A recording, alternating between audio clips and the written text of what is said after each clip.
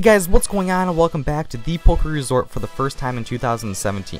I took about a 2-month break from all the madness of Pokemon Sun and Moon where I am revitalized to bring some new content back to the channel for a strong 2017. So to start off the year, we will be staying in the Alola region talking about a theory that has been speculated about Komala. Komala is a Pokemon that was one of the first Pokemon revealed to be in Pokemon Sun and Moon, and right away there is something weird about it that we couldn't really figure out, but all started to make sense when you realize that Komala is actually the log and not the koala. So let's prove this theory. First we can start out with its typing, which is normal. I'm sure we'd figure Komala to be a grass type since that is a koala's environment and basically what it eats, such as leaves and bamboo.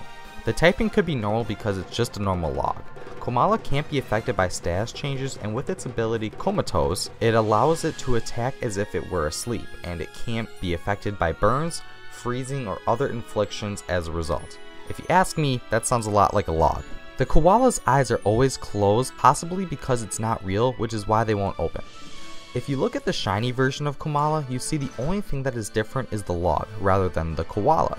You'd think it would be the opposite, where something like an inanimate object would not have a shiny version unless if it were a Pokemon, which seems to be the case here.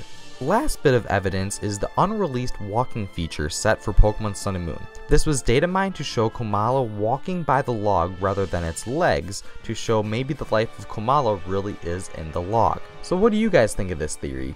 Possible, not possible, but if you guys enjoyed this theory and are interested in more, I have theories that I've done in the past, so make sure you guys subscribe if you're interested in more theories just like that. Have a good one, and I'm out.